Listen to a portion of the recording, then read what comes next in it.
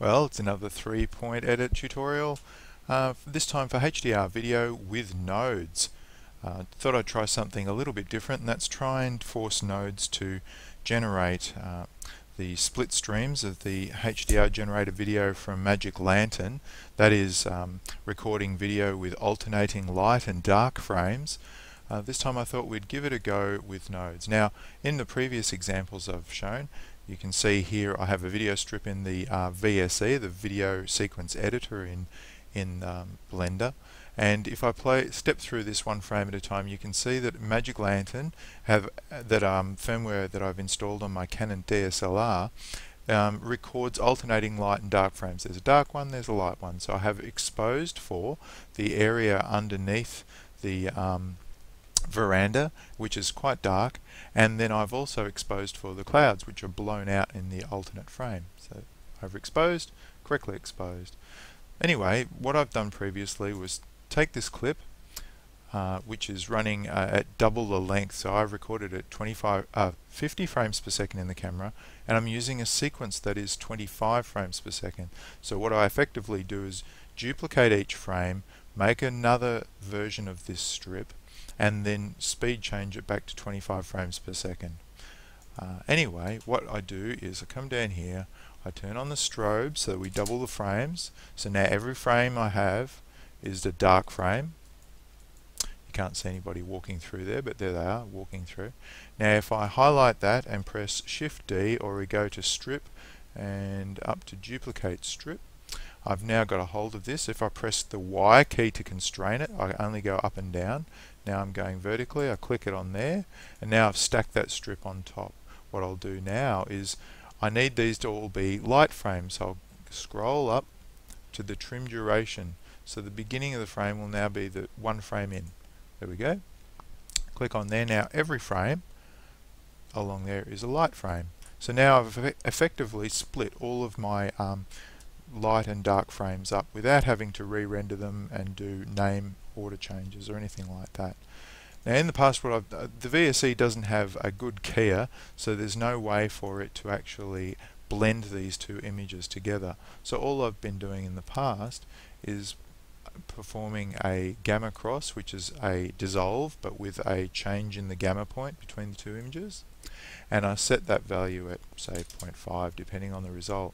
Now what this does is it mixes with both the dark frame and the light frame together, which is quite useful. Whoops. If I turn on the waveform's the easiest to see it on. If I turn on the waveform, if I click on this and turn it off, the top strip, you can see what the underexposed frame looks like by itself. If I turn it back on, we can see, if I just go replace and turn it back up, that's what the overexposed image showing us the veranda looks like. So there you can see, we can see the dark area around here, but the sky's blown out. If I turn that off, inversely you can see that or conversely, you can see that the sky appears here. So anyway, I turn that back on, I go up to, let's see, gamma cross, and I make it about a 50% split. Now I've got lots more dynamic range. However, of course, the issue with this image is that we still get noise coming through in the dark areas. So wherever the overexposed sky was, showing up the darks, mixes with the underexposed footage. Now unfortunately, of course, the Canon DSLRs have a lot of noise in their underexposed areas, and that's what you can often see in splotches of colour in dark areas on these images. So an alternative to acquiring the extra dynamic range like this would be to use the nodes, and I've set up a group node. If we change to our Compositor, and here we are in the Compositor, I'll turn on use nodes. It gives us an output node. I want to add the same strip. So let me see, what was that strip called? I forget. 0052. Okay. So we go back to the Compositor, and I want to add a image type, not a movie clip, because movie clip does not give us the ability to nudge a frame along for an image from movie offset, frame offset. So anyway, we go up to image, whoops, we click on open, find where my video was, looking for 52. Open that. Here is my image that we had before. Now, there is no way of knowing how long this image needs to run for. I don't believe there's an easy way of finding out the length of that, so I come over here to the texture editor. I go to image node, go down to open the same thing. Oops, click on here, shortcut, down to 52, open, scroll down to match movie length, and it says 909 frames. So I can just type up here 909 frames. There we go. Now, of course, when I scroll along, it alternates frames again. Now, we don't need that. What we want is to split those out. So what I'll do is duplicate that. Now, when we move along, we can see that they both update the same. Now, what happens if I do this? Offset 1. Now we get an inverse operator happening. So, one will be light, one will be dark. They are going to be time offset, so any movement in frame will have a slight misregistration, but we just live with that because we were shooting at 50 frames per second.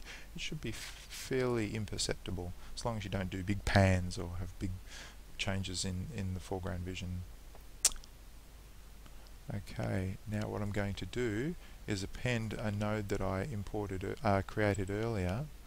I'm going to go to the switch node group. I've created this node group here. It's not well named. For some reason the name doesn't accord with what you title it when you want to go and append it afterwards. So go add node, go up to group, node group 001, here it is. I did give that a name, so I don't understand what's happened to our name. So I'm going to route these. This is image 1, goes into input A, another input A goes down here, and input B, which we set up the alternate input, goes up to input B, and our output goes over to here. Now what's inside this node group, I hear you all asking. We'll tab into edit mode to see what's in there. So what I've done is create the two inputs. Input A goes to up to here to this switch, and input B comes to the other side of this switch. And what I've done is animate this switch. So this toggle switch has actually got a keyframe on it, and the same with the switch below. It alternates between A and B. So what I've effectively done is make all of the light frames go to the top and all of the dark frames go to the bottom. If I jog through one frame at a time, you can see the switch turning on and off, and the frames up here, for example, stay light even though I'm skipping frames at a time, and the ones down below stay dark. So I'll just tab out of there again. Let's add a viewer node up here so we can have a look at what's going on the output. Viewer node. Step across frame at a time. Let's jump to somewhere there's movement happening. Where's that man with his orange vest? I saw him before. There he is, walking into frame down here, stepping across one frame at a time. Now you can see that the frame swapping is allowing us to do keys. You can see on the texture up here that it's changing each frame. Okay, so what's happening in this node group? Inside the node group, I am, let's see, it's a bit hard to see. Inside the node group, I'm splitting the dark light frames and the dark frames via the switch which we've animated. I am then changing the gamma or the roll off for the dark image so that it's we're pushing up a bit closer to the pushing the shadows up a bit closer to the overexposed image, or pulling the sky down towards the underexposed image. And then on the top I am performing a key type function, so I'm splitting out all of the luminance values and using that to key the underexposed shadows in. So what I've done is taken a key image, then I've applied this feather effect to get the roll off of that typical HDR look where it all gets very blurry and soft looking. And then I'm using that as my factor into the alpha over for when I plug in the shadows. And I should have another viewer here. I'll just duplicate that over here. As so. So you can see these shadows and what have you are being keyed in, although what it looks like is I have it reversed. So what I might have to do here is tab out of that, change this offset, reverse these so they go the other way around. There we are. That's more the icky looking HDR effect. That's a very extreme version. You can see that the blurring is quite exaggerated. We can go back here and change this value down to, I don't know, what's it, 5, and that gets rid of the fringing. We could invert that value, I guess, to say -20.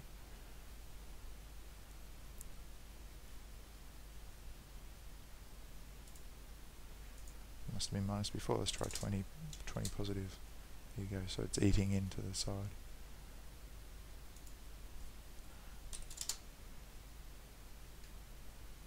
It's the kind of effect we've seen before. So it's keying out all the highlighted areas and using them throughout the rest of the picture to substitute the burned out sky. Of course, depending on how you edit this, you'll get much different results. Also, it depends on how I'm changing the value of the luminance value, depending on how much I key out here. So you can see I'm keying out not all of the sky. Could really make a hard matte like this. Come back to our blur. Go look at the view. That's keying the sky out more completely. It's not giving us a very good edge down here.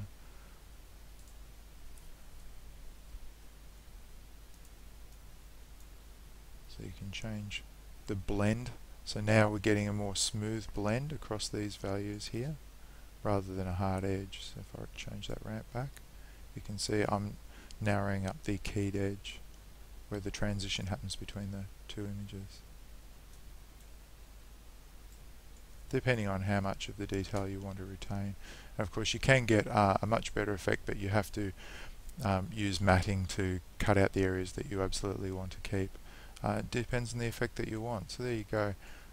Less noise, more artifacts, however, from this HDR type bleed edge. You could of course change the shape of our blur effect here. Make it a softer edge. See what that results in. You can see that the edges come back. Might make that say -5. Ooh, quite a glow. Let's try 2, 1. Soften the edge a bit more. You can try a different type of effect.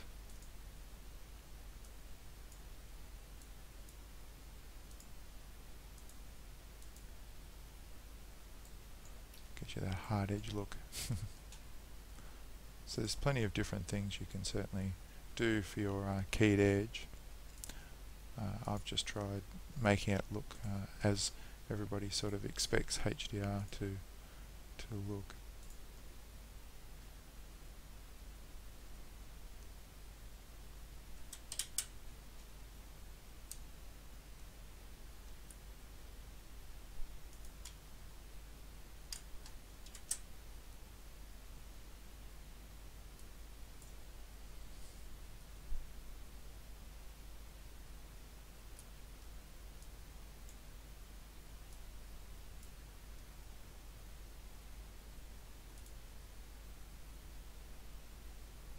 And anyway, I hope you've enjoyed this brief look at using nodes in the node group. Maybe I can post the node group up to share. Thanks very much.